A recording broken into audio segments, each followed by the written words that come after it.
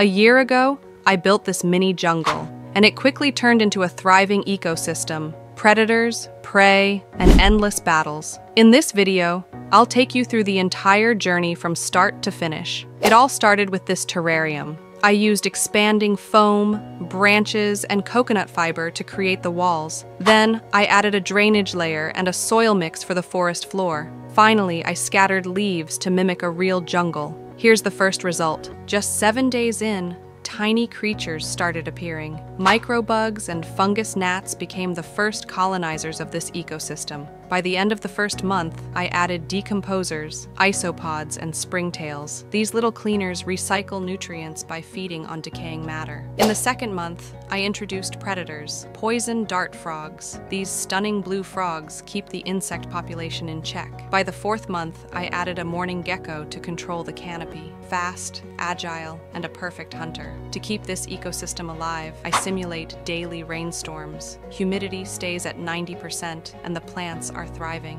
The geckos laid eggs, and tiny hatchlings emerged. But beware, adult geckos might eat the babies, so I moved them to a separate terrarium. This mini jungle is a constantly evolving ecosystem. Every day brings a new surprise. What creature should I add next? Let me know in the comments.